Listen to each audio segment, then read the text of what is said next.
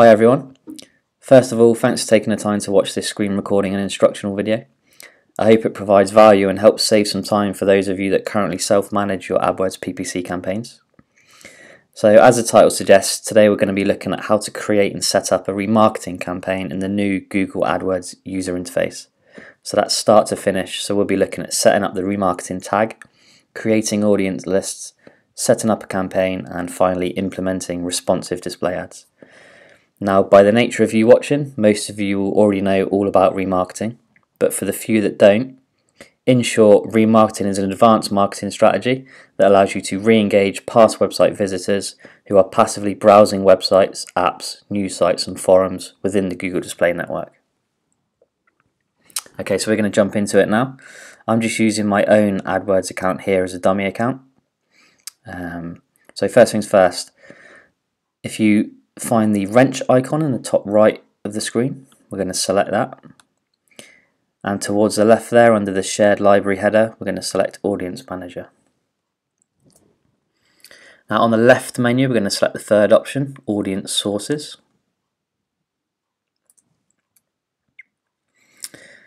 And now this screen might look slightly different for you. You might have your analytics panel on the right here instead, and an AdWords panel replacing it on the left. Now from that AdWords panel, on the bottom right you should see a link that says Setup Tag. If you go ahead and select that, you should arrive at a screen that mirrors mine here. Now from here we're going to select the first option, Collect Standard Data Available from this data source. That's going to be applicable to most people, but if you are a retail business, for example, you might want to select the second option here. Collect specific attributes or parameters to personalize ads. What that's going to enable you to do is to dynamically retarget specific products back to a user based on the products that they viewed on your website or potentially added to a cart. But like I said, for most, the first option here is the most relevant. Save and continue. And here you'll find your remarketing tag and instructions to implement that on your website. Now, if you're working with a web developer, you can email the tag and instructions directly to them from this area. You'll see down here email instructions. There's a feature there where you can just add an email address and a custom note and it will fire off the code and the instructions. Alternatively, you can just copy and paste this code into a document and forward that to your developer. And finally, if you're using Google Tag Manager, you'll want to find the conversion ID of this piece of code, which you'll find is this number here. So when you're setting up your Google Tag Manager code and container and tag, you'll need to put that conversion ID in there and then you'll be good to go. So continue, and on this finish screen we'll just click done. So now we're going to look at lists. So from the left menu again, we're going to go to the first option this time, Audience Lists. So from the previous stage, AdWords has gone ahead and created an automatic list based on all website visitors, which you'll find here. That's already populating with users, which is good. For this instructional video, we're just going to strip it back to the most basic AdWords strategy. So we're just going to use this automated list. If, however, you wanted to set up custom lists based on website URLs, you can do that from this screen also. You can do that by selecting the blue button here, and probably the most relevant will be website visitors section here. You can also set up lists for app users or YouTube video remarketing lists here, or customer lists which are based on email addresses.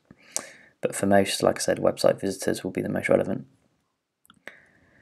So now we have our tag, which should be implemented on the site. We have our core AdWords list here, and now we just need to set up the campaign and ad group and ad. So using the back button here, we're going to go back to the main user interface and the campaign section, and we're going to select the blue button, new campaign. Campaign type, we're going to have some options here, but we're going to select display network. Again, we're going to get some options based on the goals of the campaign. I'm going to select website traffic. which brings up some more options. So campaign subtype, we're going to leave that as standard display campaign, and then we're just going to be prompted to add our domain, which I'm going to do that.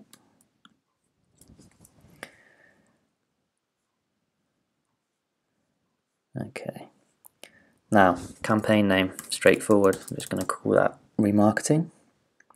Locations, we're going to leave that as a default, United Kingdom, and again the language will remain default English. The bidding, I'm going to actually untick enable enhanced CPC here. I'd rather take full control of my bidding and costing, so I'm going to untick that and leave as manual CPC. Each campaign needs a daily budget, so we're going to input that here. I'm just going to use a nominal fee of £5 a day. Delivery method, we're going to leave as standard, so that's going to split our budget evenly throughout the day. I'm going to jump into additional settings here, because there's a couple that I'm going to toggle while the rest remain default. So ad rotation, that remains default. I'm going to leave that to show the best performing ad more often. Ad schedule, again, we're going to leave that 24/7. No end date. Devices, we want to show on all devices, so that's desktop, tablet and mobile. One we are going to change is frequency capping. At the minute it's set to no limit. We're going to change that here to 4 impressions per day per ad group. So each user will receive a maximum of 4 impressions of an ad per day. So we don't want to over spam people with these ads, so 4 has worked well for me in the past, so I'm going to change that to 4. Location options, again that's going to remain standard, and also the rest. So just frequency capping we've changed in there. So now we're prompted to create our ad group within our campaign. So the ad group name is going to be the name of the audience list, so I'm going to name that all website visitors. Now we're prompted to choose our audience, so we're going to jump into remarketing here, and then into website visitors, and here it is. Here's our auto-generated list, all visitors AdWords. So we're going to select that. Demographics, we're going to leave that as standard. Not overly important for remarketing, because we're remarketing based on a previous website visitor, so all demographics are going to be important to us. Next, automated targeting. Again, I'm going to change this to no automation. I'd rather take full control of what I'd like to target. Now we're going to set an ad group bid. I'm going to set that at £2. You can choose whatever's applicable to your costings. Dynamic ads, again we touched on that earlier. We're not going to use that. I'm not a retail client, so I'm going to leave that blank. And now ad groups created, we're just going to create the ad that sits within the ad group. So the blue button here, new ad, and new responsive ad. That's going to open up the content fields and a preview screen of the ad we're about to create. So I'm just going to go through this stage by stage. First stage is to add images. So the plus button there.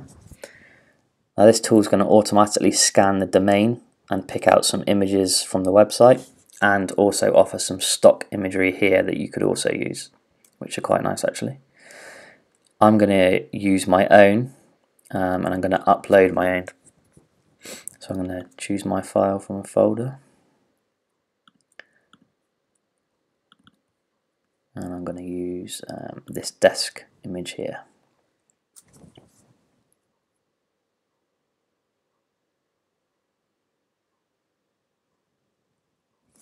So there it is. I'm just going to use as image, and now I'm just going to have to jig it around a little bit just to comply with the sizing requirements. So I think that looks okay there. And then the square crop, I'm going to make sure the laptop's all covered there. That looks okay. So continue. Now what you can also do is add a logo to the image, which I'm definitely going to do. So add another image. I've got my logo here, and that's a 1:1 crop, so that's all scaled correctly already. I'm going to continue and I'm going to save. So you can see on the preview screen on the right here, it's already started to populate the ad for me in various formats. So now it's a case of choosing the text content for the ad. I've already created some text ads in my search campaign, so I'm going to go ahead and use those.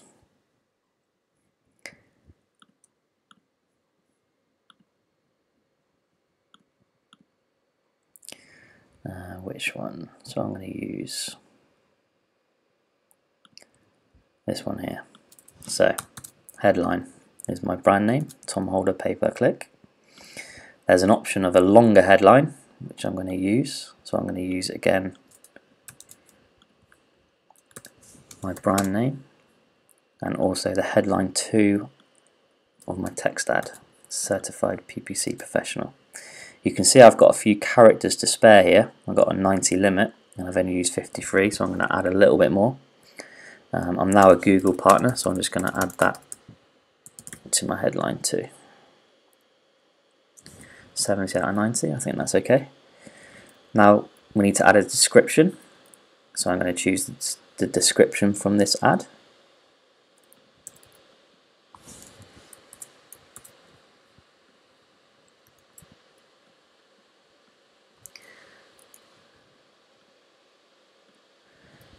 Helping businesses thrive online, flexible and valuable PPC services, contact me. Again, we've got a few characters to spare, so I'm just going to write some add to this. Contact me today. We're going to input my business name, again my brand name, and the URL's auto-populated there. Now we're going to add that ad to the ad group. And if you wanted to have a quick look what it looks like, you can have a look at the preview here. All different formats, so you can see where the short headline is used compared to the long headline, and how the images are used based on the landscape or the square crop. There we go, they look quite nice. So I'm going to add that to the ad group now, which is that one there. And then finally, I'm going to create the campaign.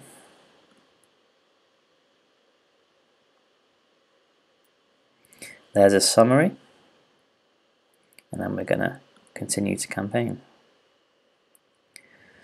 Now, if you go back to your main screen in the campaign section, there you'll see your campaigns listed. Remarketing campaign, £5 per day.